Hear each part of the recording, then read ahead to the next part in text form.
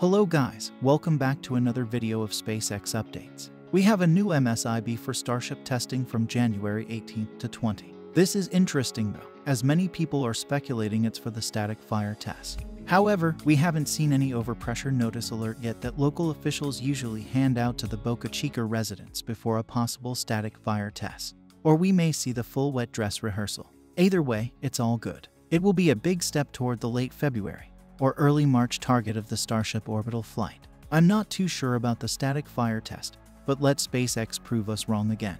Yesterday, Starship S-25 was lifted onto the test stand at the suborbital pad. Soon, it will start its cryogenic proof test. Starship S-25 will probably fly with Booster 9. Remember, a couple of days ago, Elon said they are aiming to make 5 full-stack Starships this year. It's not clear if that includes the one already on the launch mount. But once the star factories of both Texas and Florida are completed, I have no doubt that there will be rapid production of Starship rockets. They are going to need a lot of Starships for demonstration missions, including orbital refilling tests.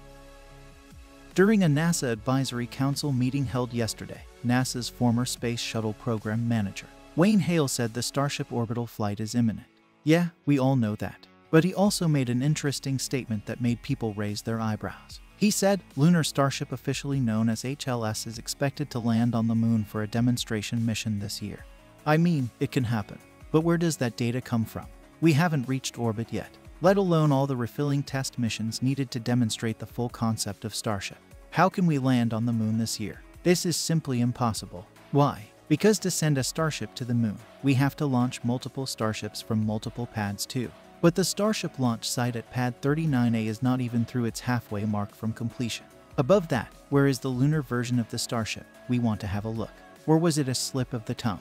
If not, the statement itself is an eye-opener. Are SpaceX and NASA planning to conduct some badass testing campaign later this year? SpaceX will launch its 4th mission of the year this morning from SLC-40 at Cape.